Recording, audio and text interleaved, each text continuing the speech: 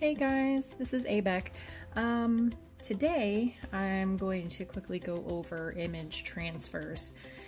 It's something that is really simple to do whether you purchase water slide paper on your own to create your own images, whether you buy stuff from Lisa Pavalka, or if you go out and get your own nail art decals. It's a really simple process, and so I'm going to show you how to use it and what you can do with it if you want to use it for your pieces. Some of the things that you're going to need to do the image transfer: a little bit of water, paper towel, your blade, some clay already conditioned or basically ready to be used. You can go purchase sets of nail decals if you want to. And I'm a little sick, so I'm trying to get through this without making too many voice excuses or to get through this, but I'll keep going. Or you can purchase water slide paper. It's an 8x11. You just have to go online. You can go here at YouTube to watch how they do like the water slide for temporary tattoos and things like that. But I think this is 50 or 25 sheets in just this pack, which compared to something this small, that one gives you plenty of room to make as many designs as you want in varying sizes. So for something older I had made these rose pieces, and you can see that on darker clay it's a bit harder to see, but it still works. You could also take watercolor markers and draw on top of the water slide if you chose to, or like I did with this piece, I don't know if you can see it so well, but I did some holographic foil underneath it and then put the water slide rose on top. So you can use, you know, your Mylar foils, whether you find them somewhere online to purchase or you purchase from one of the well-known artists who also has foils, you can do that. So basically what I'm going to do is I'm going to condition some ecru clay, and I'm going to show you a quick foil. Now it doesn't have to foil the whole thing, just as long as it gives us some sort of background if we want to do it. I'm going to show you how to do a little bit of foil, and then I'm going to show you how to do these two different transfers, and then that's it. So I went ahead and rolled out my ecru on a number 2 on my pasta machine. My pasta machine goes from 0 to 9, 0 being my thickest, 9 being my thinnest. Here's my foil I'm going to use. I'm not really concerned if the whole thing transfers onto the ecru clay, but the important thing here is when you're burnishing this, it's about how much heat you use to get this to transfer onto your clay. And it also works if you use a firmer clay. So I'm going to place that down and just rub it a little bit. Sometimes it helps. You can get burnishing paper if you want. I'm just going to use some paper towel to kind of help with the heat. Sometimes my fingers are too cold and it won't help just by doing that. So I'm going to grab just a little bit of paper towel and I'm going to start rubbing it. And I want to rub it just to get it so it's warm and it pushes that foil onto the clay.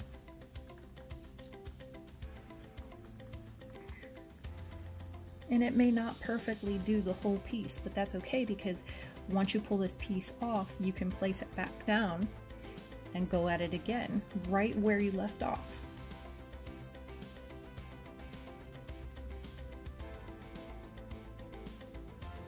Now, the key to this isn't really about the foil, it's about the transfers. So let's see what we have here so far. Oh, that was actually a pretty good rub for that foil. I mean, we barely have any pieces left, so I'm happy with that. It looks beautiful on the clay. Oh, sorry, hit my camera. It's gorgeous. I love foils. Okay, so with this one, since we have this rose, and I cut around it as close as I wanted to for this because of the type of paper we're using, you're gonna peel, this is the water slide that you make your own image transfers with. This side is tacky now that I've peeled off this little bit of acetate. So I'm gonna set that acetate down. Now remember, when you are doing your transfers, you want to make sure you reverse them when you're printing, so that when you do the flip over, it will actually show the right way.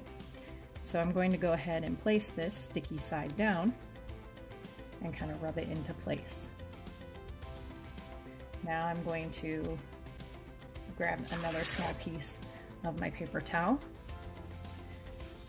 and I'm going to dip it in the water, and then I'm going to get the back of this so it's wet, so it'll leave my image here.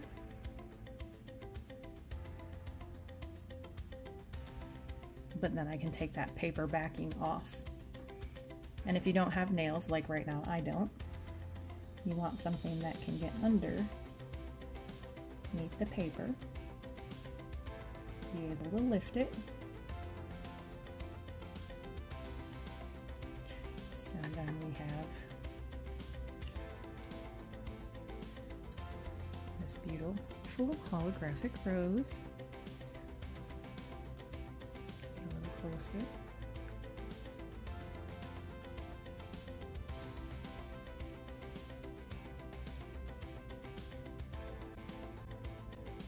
Now I see I have a few air bubbles in there, and then there's a couple of the spots where the foil didn't take, but again, I'm not super concerned because it's just a reason to embellish later on with the piece, depending on what you're making, whether you're going to do rhinestones or whatnot, you can like add that to it. You can also cut this, you can back this.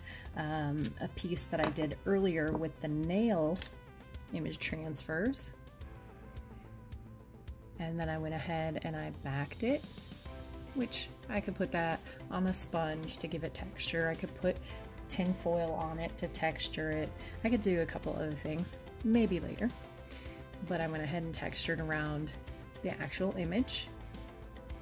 And now we're going to also see how to put one of these on. All right, so I'm gonna have that through again, just because it's here and it's ready. Again, rolled out on a 2 on my pasta machine. And then I have the nail decal. Or again, this is just image transferring. So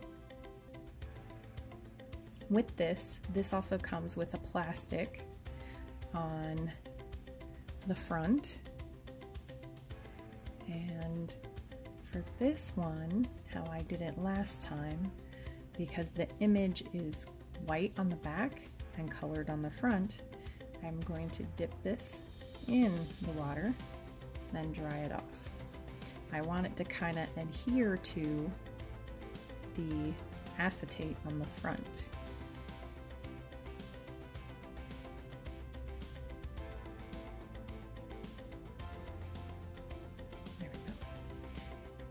So now it's adhered to the front, and I can pull the image off of the backing paper.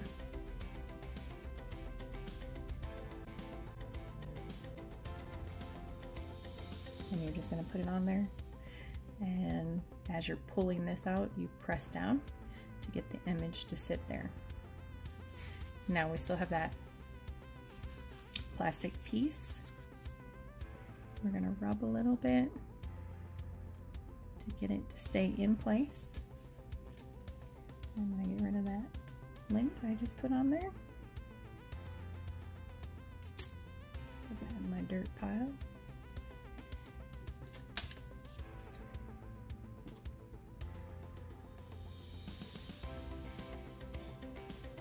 And again, with this one, because it has the acetate or plastic on the front, you're going to need something that's going to help you lift that edge. Get a hold of it. Once you have a hold of it, and don't lose it, you're going to grab it and pull it off. Then all you have to do is make sure that the image stays there, so you're going to press it down just a little bit. And that is good to go. And with something this small, like this one, you can make an earring out of this. I mean, there's lots of possibilities that you can do with smaller images like that.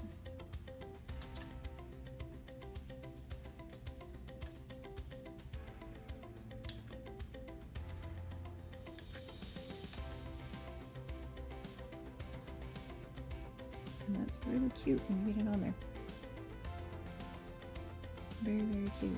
And of course, you know, when I make these videos, I make it more as something for you to learn on how to do this specific technique, more than it is about showing you how to make a piece at the end to say, hey, I made this jewelry piece, or hey, I made this. It's really getting this technique more than anything. There is another way to do image transfer, and that is with, with your TLS.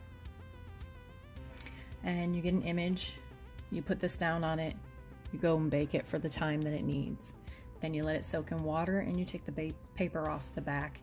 And it's a little bit lengthier process. So if you really want to do it, you're more than welcome to. But these particular ways I like the most. You can do different things with them. I know that the Sculpey liquid works really well. I've done it that way on another project I did, and it had to deal with Full Metal Alchemist. I made a bunch of pictures of the seven deadly sins, that's a different anime, sorry, of the greed, lust, so on and so forth, and put them in a book.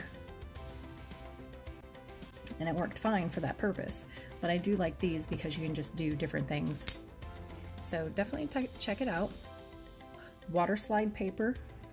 You can look that up on Amazon or eBay or wherever and get it without images on it so that you can print your own. Or you can go online and look for nail decals, eBay, Amazon, Wish, and I think AliExpress has them as well. Then you can also, I think, find these at Lisa Pavelka, where she has her own image transfer product on her website. But anywho, that's pretty much it. I hope you enjoyed this little bit of image transferring 2 ways. And I hope you come back for more.